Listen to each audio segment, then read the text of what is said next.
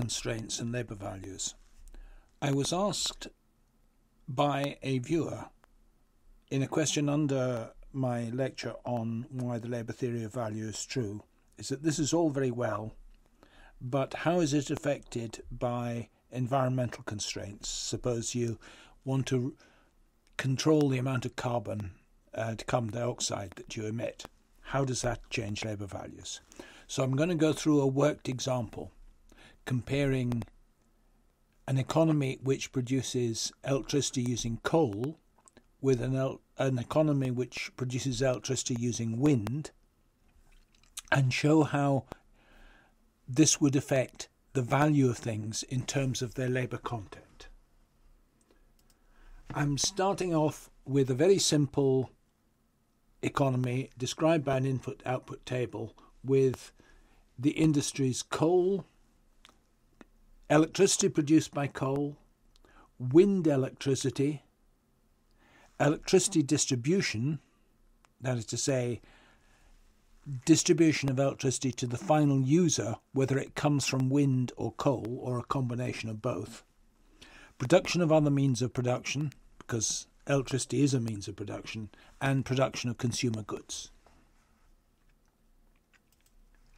This is obviously a highly aggregated system, and I'm starting off with what's called the A matrix in input-output economics or Marxist economics.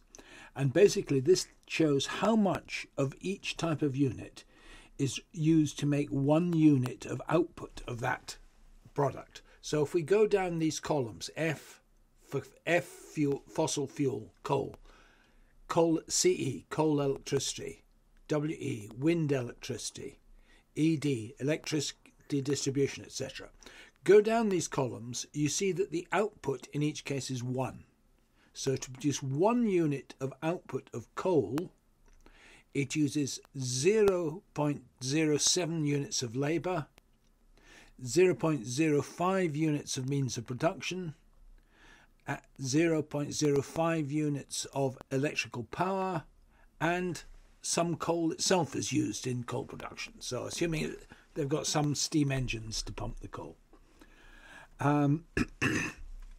You can do the same for every one of these industries. At the moment, I've set up electricity distribution to solely use coal electricity. So to produce 1 unit of distributed electricity, we use 1 unit of coal-produced electricity. Or we could use 1 unit of wind-produced electricity, or we could use any combination of the two. You could use the same table to compute the effects of any combination of the two. And if you got a technology matrix like this, an A matrix, it's relatively easy to work out the values of individual products from that. And I've had a number of times been asked how you do this with software. I'm just going to illustrate it using Google Spreadsheets, because that's probably the easiest way to do it. So here we have the basic spreadsheet I've just shown you. This area here is the basic spreadsheet. Here are the computed values. And in this particular case, this is exactly as shown before. How do I compute the values? Well, I create a column here, which is the column here, value per unit.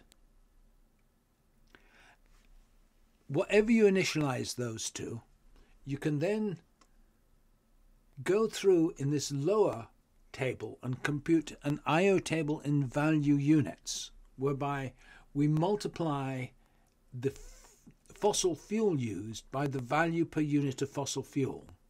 The fossil fuel used in coal electricity by the value per unit of fossil fuel. So if you look at the formula here, I've got E11, which is the amount of coal used, times $K11, which says it's this cell here, the value per unit of coal.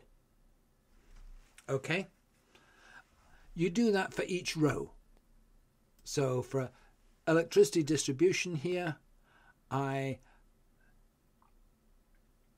multiply by the value of electricity, which is K14 here, the value of electricity per unit. So basically this converts an input-output unit table in technical units to an output table in value units. You then sum all these up, and that gives you the value per unit of the input-output table. And you just copy that over to here. You copy it over dynamically by saying that this cell is equal to that cell down there. And the nice thing about Google spreadsheets is you can set them to iteratively converge on a solution. So whatever things you'd filled in, whatever it assumed for the initial values there, once you've put in that dependency relationship, it'll converge on the correct solution for their values. So it's just a recursive definition of the value. The value is used to compute the I/O table in terms of values, and the sums of the values per unit give you the values. And the system will converge. Why will it converge? Because the only thing which isn't being multiplied by values is the direct labour input here, which comes across in terms of absolute units of labour. And that acts as the attractor for the whole system, and you get the correct answer. So that's an easy way if you want to work out labour values. Now, if we look at the values that are computed, you'll see that coal electricity requires less labour to produce than wind electricity. So moving from fossil fuel will have a real cost in terms of human effort. Now, the figures here are for illustrative purpose only. They're not drawn from a real input-output table. I thought of trying to use data from the real British input-output table, but it doesn't disaggregate the electricity sector into wind electricity and fossil fuel electricity, so I couldn't really do that. So I had to use made-up figures. But this general point about, at the moment, fossil fuel electricity being cheaper is true. Now, if we switch entirely to producing electricity using wind, that's to say, we introduced environmental constraints that you're not allowed to burn coal, and you have to produce all of it using wind, you can recompute the value of everything.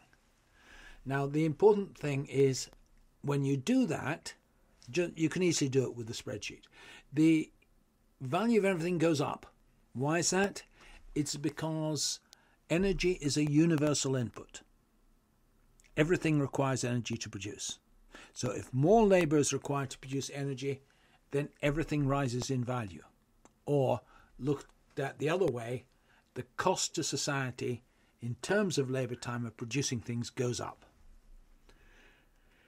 This will also have an effect on the relative values of products. So that if, for example, we were to choose electricity as our standard of value and define say that 1 unit of electricity costs £1, then all the prices will have gone up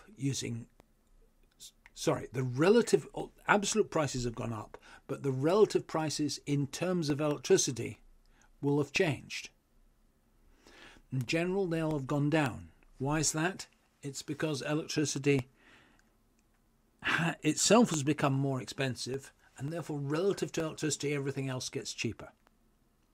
Now, this will have knock-on effects on all sorts of goods. All sorts of goods, labour content will vary. The more electricity or more energy intensive they are, the more their labour value will have risen.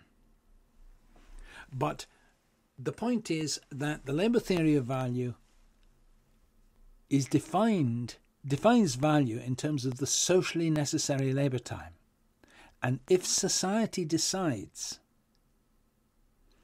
that fossil fuel burning is no longer allowed, the socially necessary labour time to produce electricity goes up, or is defined at least by all those possible techniques which don't use fossil fuels. So the labour theory of value can easily take this into account once a social decision is arrived at.